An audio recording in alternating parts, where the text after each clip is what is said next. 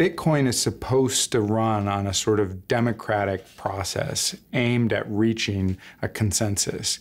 But over the last year or so, it's been increasingly hard to find any consensus about what this thing should look like. At the most basic level, the battle over Bitcoin today is about how many transactions should be running through the network. On one side, you have this camp that wants to expand the number of transactions that can go through the network so that anyone can send a transaction over the network anytime, essentially for free. On the other side, you have this camp that essentially wants to keep Bitcoin smaller in order to assure its security and the decentralization of the network. This battle has become a sort of political civil war within the Bitcoin community, where the two sides are really fighting over the fate of what this system looks like.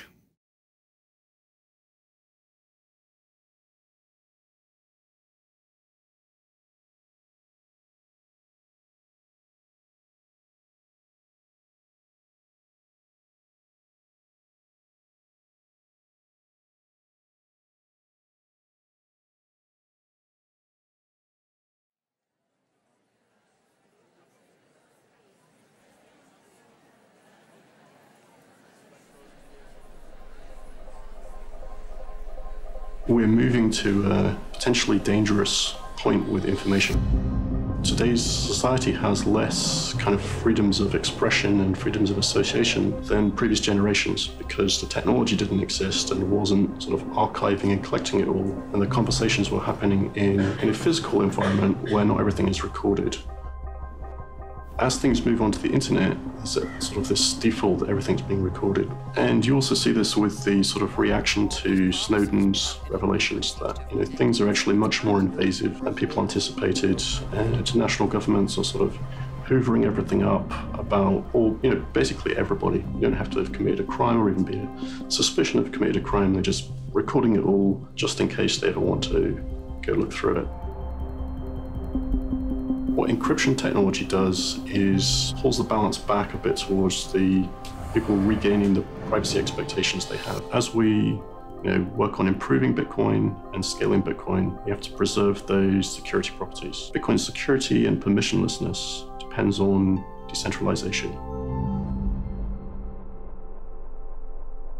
So today we have these 1 megabyte blocks, which effectively goes to about 5 to 7 transactions per second. And for the first 7 years, it's never been a problem. But finally, now we're in their 8th year, the blocks are getting full. It's kind of like the highway. The 8-lane highway is finally getting congested. So now the question is, do we just build the 16-lane highway or 32-lane highway? That gets kind of ridiculous. The simplest engineering solution is just make the block size bigger. Or maybe we impose, higher throughput, more cars, but more buses, more carpooling, that kind of stuff.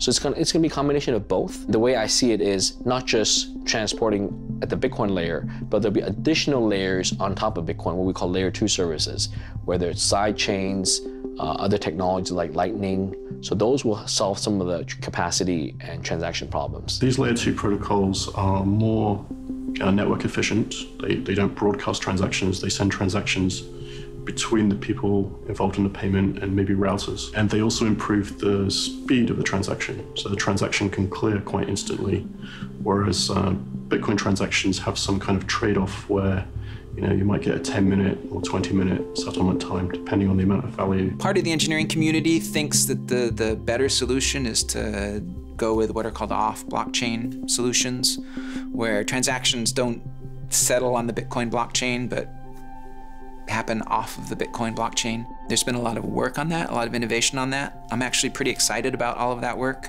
It's really interesting technical work. My big disagreement has been that we should not put all of our eggs in that one basket, that we should also do the dumb engineering thing and just increase the block size now because we can and because there's no reason not to. The scaling advantages from layer 2 are much larger than increasing the block size. So specifically, I would say that assuming that the layer 2 technology pans out as people expect, it's probable that the story next year will be a different one, which is there's this enormous excess capacity. And you're saying that the debate that we're having now about scaling versus decentralizing we might not be a debate a year from now. Yeah, I think that's my expectation. All the transactions in a block can carry a transaction fee that's paid to the miner as a bribe, essentially, to include my transaction in your block instead of somebody else's. If I have my way, and we have much bigger blocks, transaction fees will always be really low.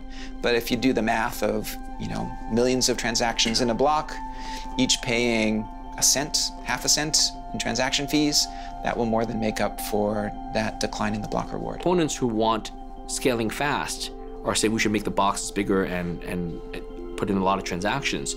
The downside is if you make the boxes really big, the blocks really big, then affects how well other people can own and distribute this global ledger. So if only a few people can keep up with the so-called big blocks, the world falls into a more centralized way of managing Bitcoin. Ideological concerns that we'll end up in a place where Bitcoin is only a tool for elites or big companies. I think those are really overblown. Initially, I think there was an idea that Bitcoin could be a lot of different things, that it could be a sort of digital gold, but it could also be a new kind of PayPal where you could run transactions around the world. As time has gone on, I think it's become clear that if this system is going to expand, it can't be everything to everyone. It has to choose what it wants to be.